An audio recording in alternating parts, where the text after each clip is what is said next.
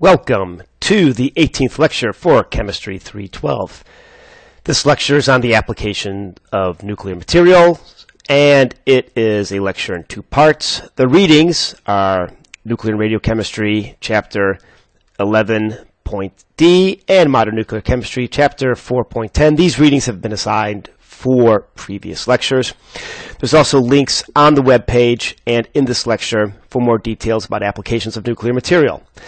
The first lecture is going to cover isotope production methods, neutron generators, ionization sources, and heat sources. One of the heat sources that we're going to highlight is plutonium-238. Plutonium-238 produces heat and is used that heat to produce electricity. An example of that is on the Cassini space mission. You can read about the Cassini space mission at this URL shown here.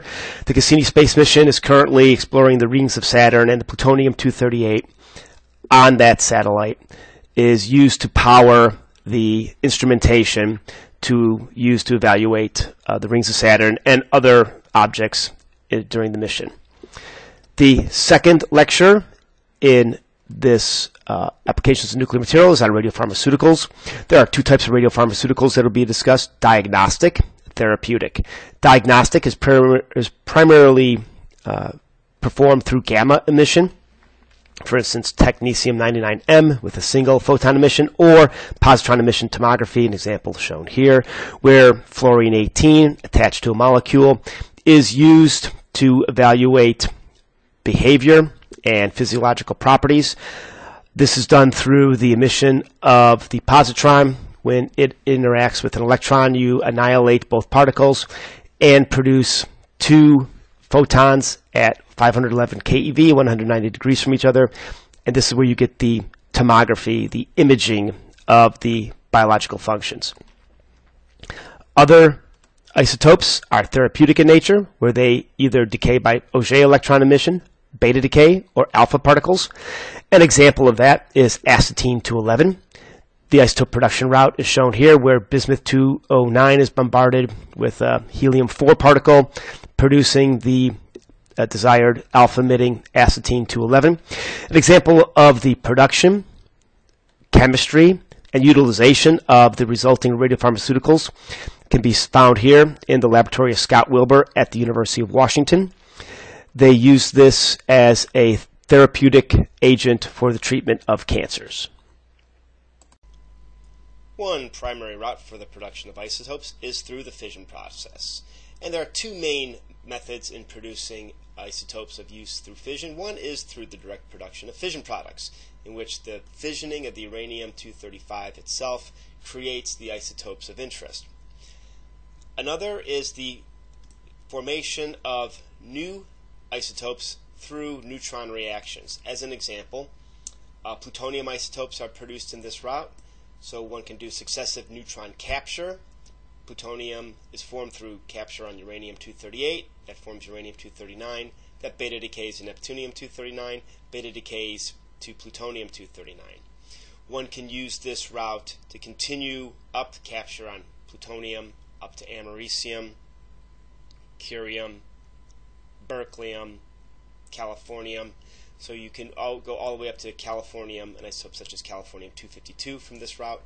And we'll see that there are a few isotopes that we use, such as plutonium-238, which can be produced from the neutron capture of neptunium-237, and americium-241, which again is from the successive capture to plutonium-241 and then the beta decay plutonium-241 up to americium-241. An overview of the fission process is shown here, where a uranium-235 encounters a neutron, forms an excited uranium-236 state. This undergoes fission, releasing more neutrons, which can then be used to induce another fission. And the main driving factor for this is the large neutron capture cross-section of uranium-235. As you see, here's the capture cross-section of uranium-235 as a function of neutron energy. These thermal neutrons have a large neutron capture cross-section, and as comparison, uranium-238 we see only starts having significant neutron capture cross-section on the order of 1 MeV. The direct formation of fission products from the fission process is shown here, where elements from a Z of 34 selenium all the way up to dysprosium of about Z of 66 can be produced, and that's shown here, fundamentally the middle section of the periodic table. You can produce isotopes with different yields by the fission process, and here are shown some different yields for fission products as a function of fissile isotope. The green here is for uranium-233, the red is for uranium-235, and the blue is for plutonium-239. There is one trend that's seen here, is that the high Z peak is fairly constant and the low Z peak varies. So for instance, if one wants to make molybdenum-99, the fission process has a fairly high yield, and that's why fissioning of uranium-235 is used to produce molybdenum-99, which then decays into technetium-99m. We'll discuss that in a little bit more detail in this lecture. One can also vary the fission process slightly by changing the energy of the neutron. One was shown here is the fission process for thermal neutrons versus the fission process for fast neutrons. The peaks don't change dramatically. There's a little bit of decrease on the higher peak. What is noticeable is the increase of the valley peak. So there is some influence on fission product properties and relative yields based upon the neutron energy, the fissile material. So one can use that, but primarily fission products are produced by fissioning uranium-235. And fission products, since they come from heavy elements, tend to be neutron-rich isotopes, which undergo beta decay to form stable isotopes. So molybdenum-99 beta decays to technetium-99m, which then goes to the ground state technetium-99, which will then decay to ruthenium-99. So for isotopes produced by the fission process, they're neutron-rich. When they decay, they move up the periodic table. Another route for producing isotopes is by accelerators. And what's shown here is a schematic of an acceleration process where deuterium is impacted upon nitrogen, and excited oxygen isotope is produced, which can then undergo decay by neutron emission, alpha emission, a neutron plus a proton, de-excitation, tritium emission, a range of different emissions, developing into a range of different isotopes. One can tune these reactions by changing the energy. An example here, here's the reaction cross-section for a proton on oxygen-18, producing fluorine-18, which is a useful radiopharmaceutical. And as one can see, that one can increase the reaction cross-section, so the probability for the reaction, by tuning the particle energy. So you can tune the target material, you can tune the particle, you can tune the particle energy. So you can use these techniques to vary and produce specific yields of isotopes. An example here is this is the very first cyclotron that was produced by Lawrence, very small handheld. This is a typical route how a cyclotron operates, where a charged particle is introduced into the center. These magnetic field sectors vary. They accelerate, push, and pull the particle, and by the time it hits a certain known distance, it has to be going at a certain energy based upon its mass and charge. Accelerators are generally used for the production of neutron-poor isotopes. For instance, fluorine-18, the stable isotope being fluorine-19. Accelerator-produced isotopes tend to decay by either electron capture or positron emission. For many radiopharmaceutical applications, it's the positron-emitting isotope that's of interest. Now, it is possible to produce neutron capture with accelerators by having an accelerator hit a beam stop that produces neutrons, and then using those neutrons as neutrons for reactions where neutron capture occurs. So accelerators can be used to produce a range of isotope, but they're primarily used for neutron poor isotopes that undergo positron emission. The first set of isotopes to be discussed are those involved in neutron emitters. So these are small sources that are designed to produce neutrons, and these neutrons drive reactions that can be used to determine something about a material. For instance, elements in a sample can be based on reactions with neutrons. Small sources can be used for detection of sodium or actinides. These neutron emitters are also used for evaluation of subcritical amounts of fissile material. They can probe the amount of neutrons that are produced by adding neutrons in a subcritical configuration. This is a useful capability, and these small sources can be used to determine if subcritical amounts of fissile material are in configurations that need to be remediated or treated to prevent any criticality. These neutron emitters are also used to detect water or hydrogen by neutron backscattering. So neutrons, very sensitive to low Z material, particularly protons, hydrogen. They can be used to detect the presence of water. For instance, they can be used in drilling activities to determine if water is present or oil would be present. And finally, neutron emitters can be useful for detection of explosives. There are two routes that this can be done. Both utilize cross-section resonances for nitrogen and oxygen. So when we mention resonance cross-section, those are the higher energy neutron cross-sections. There are some very high resonance cross-sections for nitrogen and oxygen. Explosives have a characteristic nitrogen to oxygen ratio. They tend to have high amounts of nitrogen to oxygen.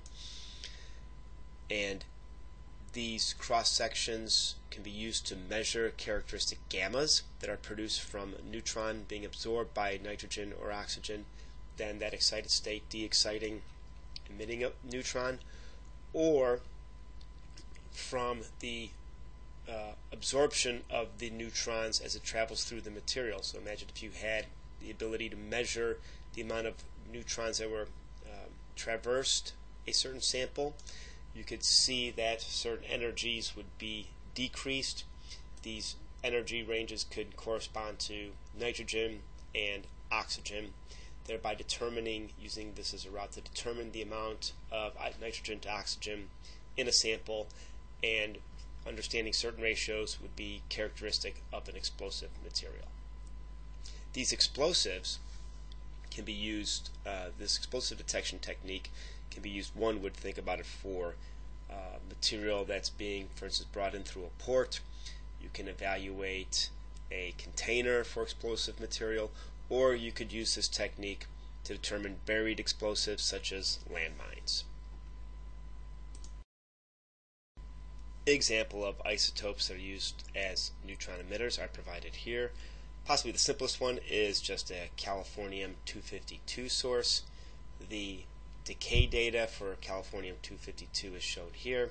It has a half-life of 2.645 years. 96.9% of the time, the californium decays by alpha. However, 3.11% of the time, it decays by spontaneous fission. It's this spontaneous fission branch, and if you look at isotopes, it's an incredibly large spontaneous fission branch for this sort of isotope that also decays by alpha. This large spontaneous fission branch for this relatively long-lived isotope gives rise to a sufficient amount of neutrons that can be used as a detector. So to determine the amount of neutrons that one could produce, it averages between 2 and 3 neutrons per emission per decay. That results from spontaneous fission for californium-252. So one can determine the activity of your californium-252 knowing that around 3% of the time it decays by this spontaneous fission, which then results in the multiple neutrons. Another route for neutron emitting isotopes is to combine an alpha emitting isotope with beryllium. The reaction shown here of an alpha particle on beryllium-9 producing carbon-12 with the emission of a neutron can be exploited as a neutron emitting source. A number of different alpha sources can be used: americium-241, plutonium isotopes, or polonium isotopes.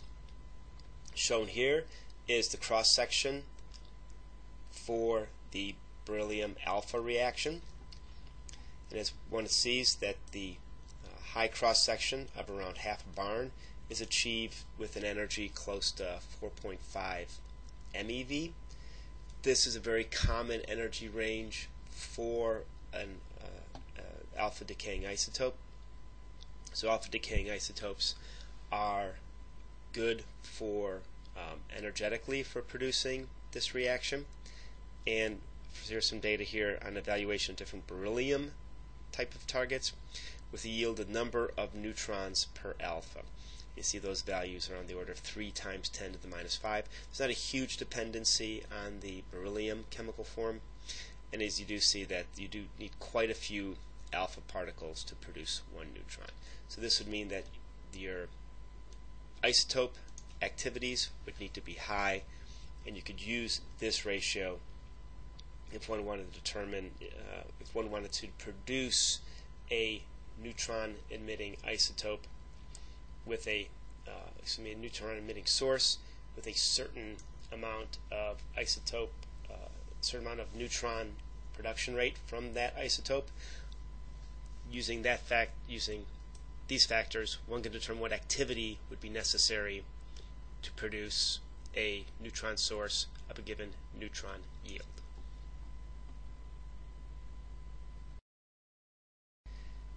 Another set of utilization of isotopes is exploiting the emitted particle of the isotope for a use. An example is smoke detectors. Ionization smoke detectors use an americium-241 source. This americium is in the form of the oxide. It has an activity on the order of 33 kilobecquerel, and this works by using the alpha particle that's emitted from the americium-241 as an ionization source. So basically, when smoke is detected, when it enters an ionization chamber through this route. When smoke is not present, alpha particles ionize air that's in the ionization chamber. These ions they travel in the chamber, they create a low current, which is detected by the ionization chamber. When smoke enters the ionization chambers, any ions that are formed by the alpha particle can be attached to the smoke. They no longer go to the electrodes in the ionization chamber. The current drops. This decrease in the drop of the current triggers the alarm that indicates that smoke is present in the smoke detectors. One route that is commonly used is to have a sealed detector and an open detector, so that the sealed ionization detector of the ionization chamber does not have the smoke particles going through it, so that changes from that current, the sealed current, to the open current are what's used to trigger the alarm that indicates the presence of smoke. Another particle type interaction is explosive detection. This is what's commonly used when one travels through an airport.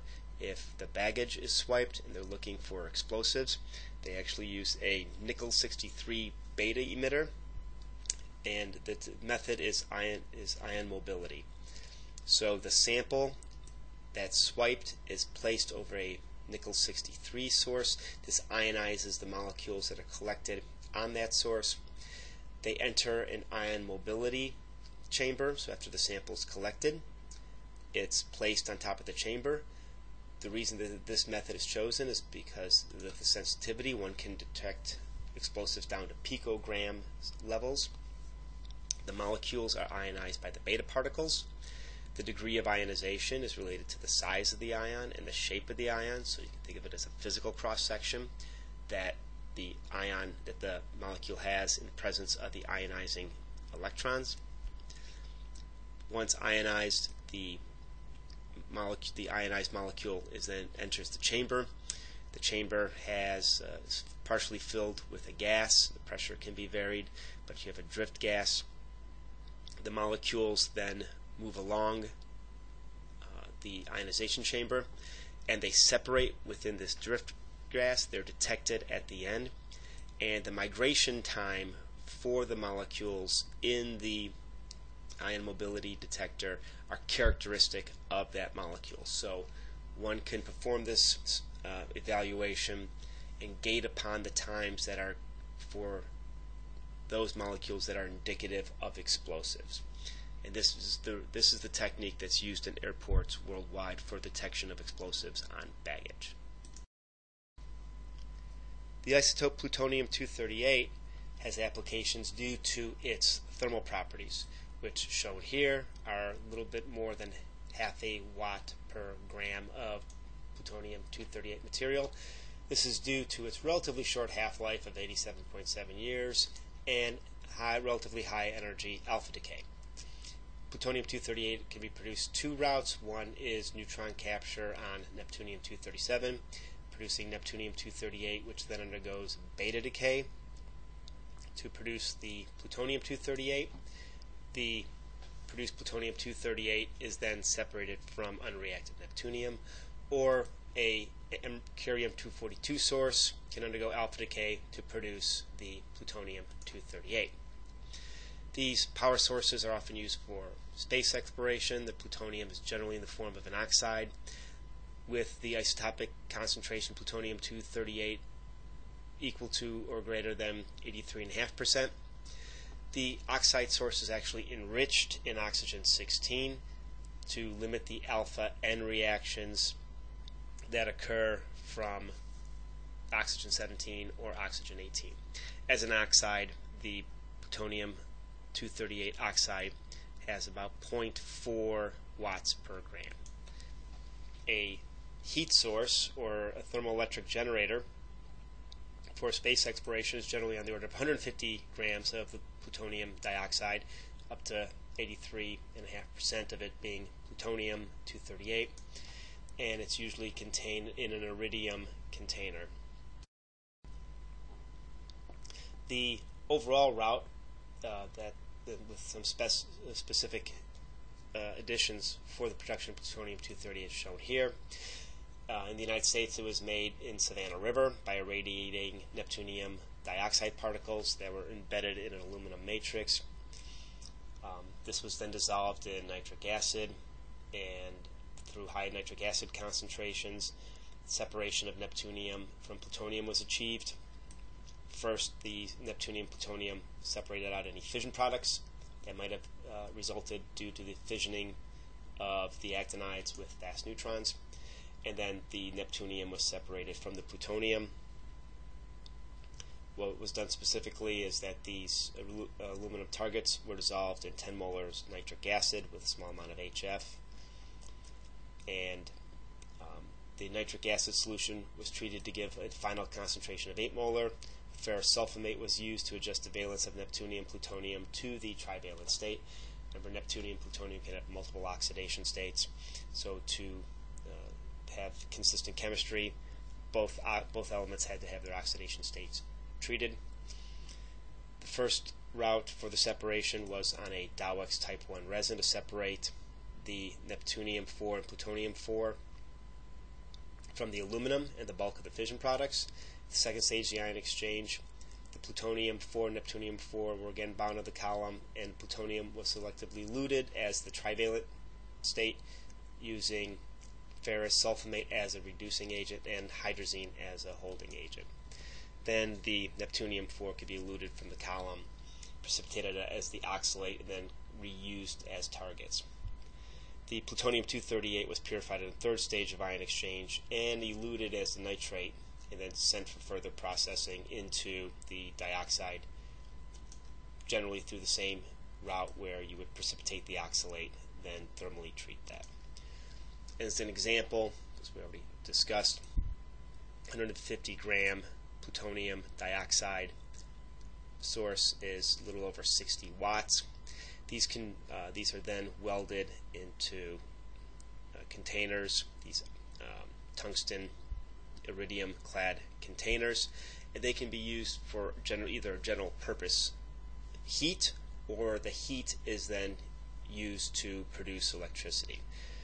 These sources are called general purpose heat sources, since they can be used for a number of different applications. As an example, these sources, as shown here, relatively smaller amount, 1 watt of plutonium, shown here, are on the rovers that are doing Mars exploration. These do nothing more than provide heat, so that the rovers can operate when the sun is not present. Temperature on Mars plummets. If they had to wait for solar electricity routes as the only means of producing heat, they would not operate.